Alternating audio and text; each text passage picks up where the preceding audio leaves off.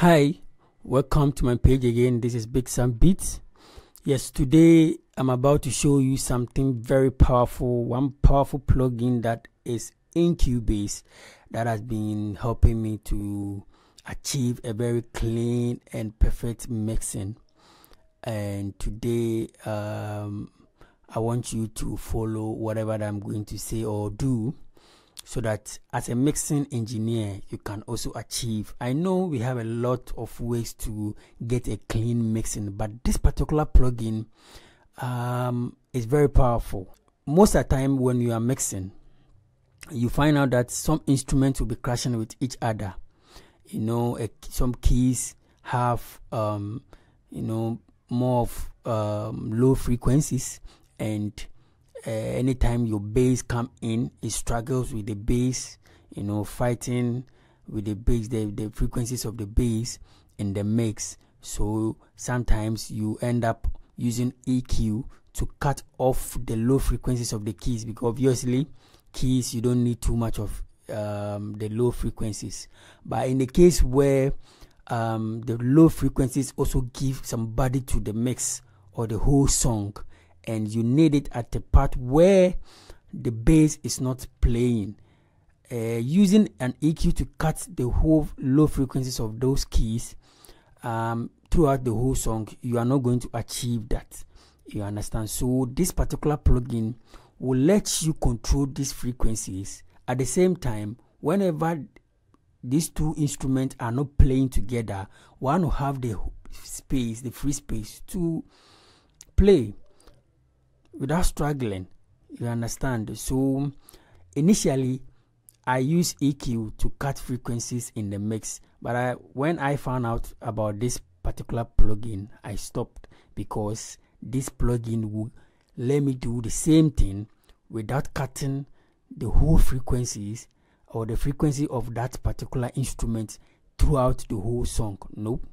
So example, in a mix, or when I'm mixing and the keys in the song have low frequencies that I need, at a particular point in the song, the bass stop playing and then the keys will be playing, and I need that low frequencies of the keys. I don't need to cut the low frequencies with an EQ because of the bass, but I use this plugin to control the frequencies between the key and the bass, so that anytime the bass comes in, the low frequencies of the key will be off, will give a space to the bass to play.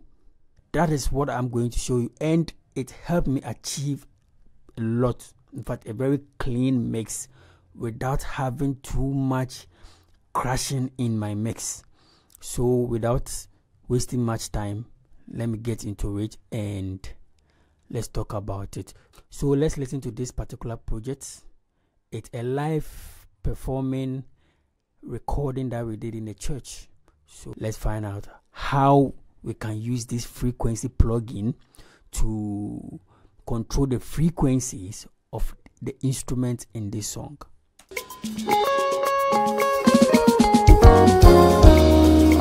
Clap your hands, somebody. Sorry, mommy. Come on. Ziala siya sulila. Ziala siya sulila.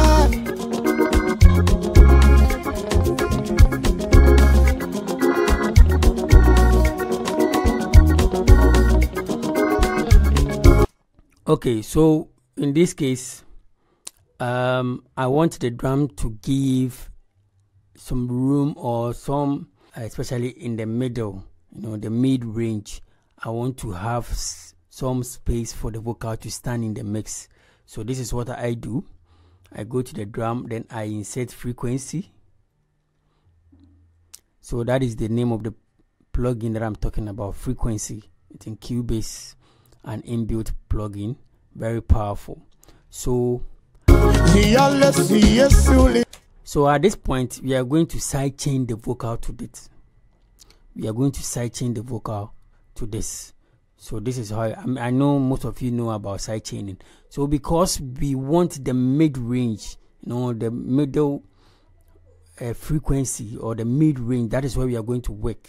Vocals are always in the middle, so that is where we are going to create that space for the vocal to stand in the mix. You understand? Anytime the drum will play and the vocal comes in, they won't struggle with that particular range of frequencies in that range. You understand? So now we are going to use band 5 because that is where we can achieve that. So band 5, here is it, and it's on stereo, so you change it to mid-side processing. So you click and it goes to mid-side processing. Okay, so you double click on that band, then you activate your dynamics, you go to sidechain and then select sidechain 1. I know most of you know about sidechaining, so that is what you will do. Then you go to your setup your sidechain. So you add your sidechain source, and it is the vocals that we are going to sidechain to this. So you select the vocal. Make sure your fader is pre-fader. Put it on pre-fader, and also make sure your levels are on, or your level is on 0 dB. Okay, so that is sidechain 1 in. Okay, then activate your sidechain. Now this is the range that I'm creating. I'm cutting about 14 dB frequency. I'm cutting 14 dB off the drum, so that space will be for the vocal. You understand? So anytime the drum is playing and the vocal comes in, this particular range will be for the vocal without struggling with the drum. This will let you achieve a very clean mixing. So this particular dB that I've cut off from the drum is a space for the vocal rather. So anytime the vocal comes in, this is the space that is going to fill so that it won't struggle with the drum. I'm going to use this threshold to control the amount of vocal that is coming in. Okay, so let's listen the drum and the vocals. Lila, let's see yes, Lila. Zia, let's see yes, Lila. Oh, nyema vonwo, nyema vonwo, nyema vonwo. Jikamacho ponyawo, zia let's see yes, Lila. Nyema vonwo, nyema vonwo, yata nyema vonwo, nyema vonwo. So you can see that anytime the vocal comes in, it has that space without struggling with the drum. You understand? The same is what I'm going to do for the other instrument that is struggling with either the vocal or the drum.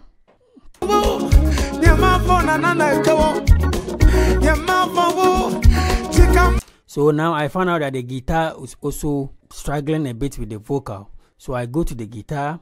So the same process. Insert the frequency plugin.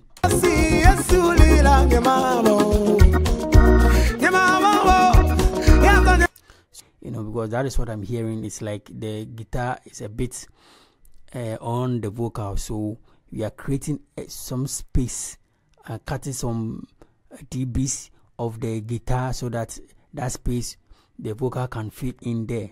So that it won't struggle with the guitar, especially in the mid-range. Okay, so now I'm going to use band 4. Yeah, band 4. So I go to band 4 and then I put it on mid side, double click on it, activate my dynamics, select my sidechain 1 and then add my sidechain source, that is the vocal. Make sure this is on pre-fader, also this on the 0 dB. Okay, activate my sidechain and then now let me cut some dB, so about 12 or 14 dB.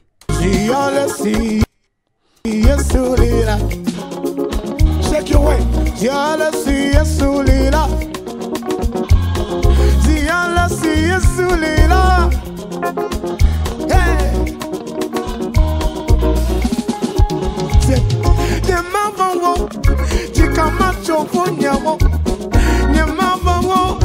So you see, now there's some space for the vocals to also display in the mix without struggling with that instrument. So this is how I use this plugin, yes, to achieve a very clean mix. You understand? So now the instrument wouldn't be fighting with the vocal. So with the keys, as I said, when you find out that your keys also have some low frequencies which is struggling with the bass, this is what you do. You know, the bass is always, dominating the low frequencies. You understand? So now I'm going to use the band 1. I don't have to change the stereo processing to the mid side processing. No, I have to leave it on stereo. Now double click on it, activate my dynamics, and then select my sidechain 1, and then go to my sidechain routine, add my sidechain source, which is the bass, put this thing on pre-fader, and then this on 0 dB. Okay, then activate my sidechain, and then let's see how it goes. So I'm cutting some dB, like 20 dB. Okay, so let's see how the plugin is going to react when the bass comes in.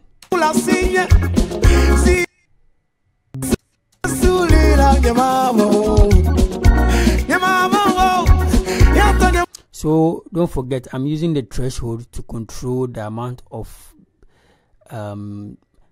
bass coming in. So don't forget about that. Make sure you are always using your threshold to do that.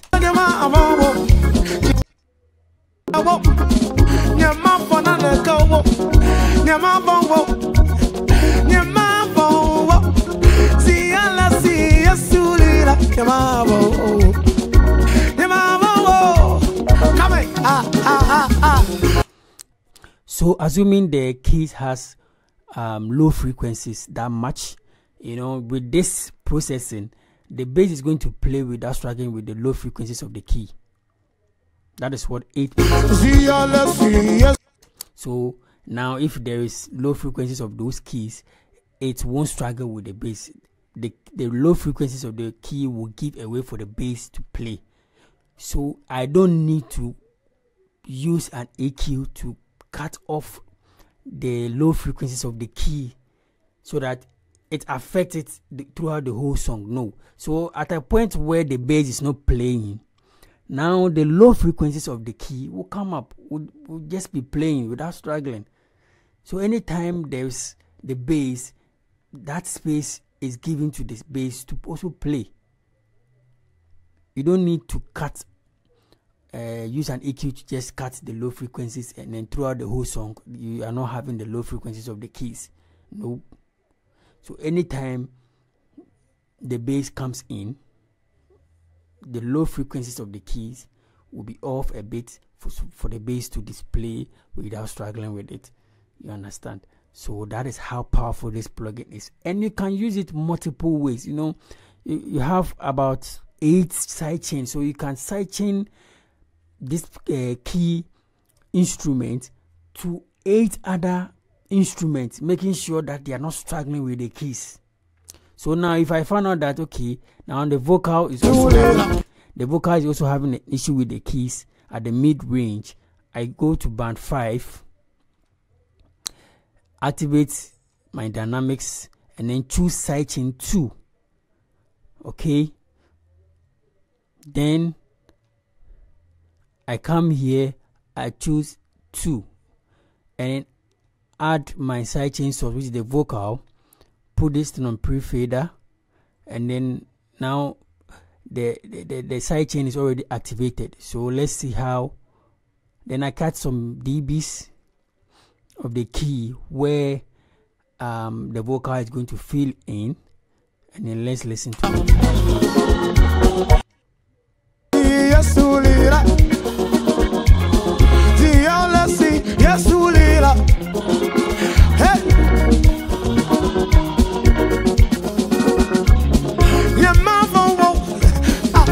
mavo, nye mavo, jikamacho ponyawo, si ala si yasulila.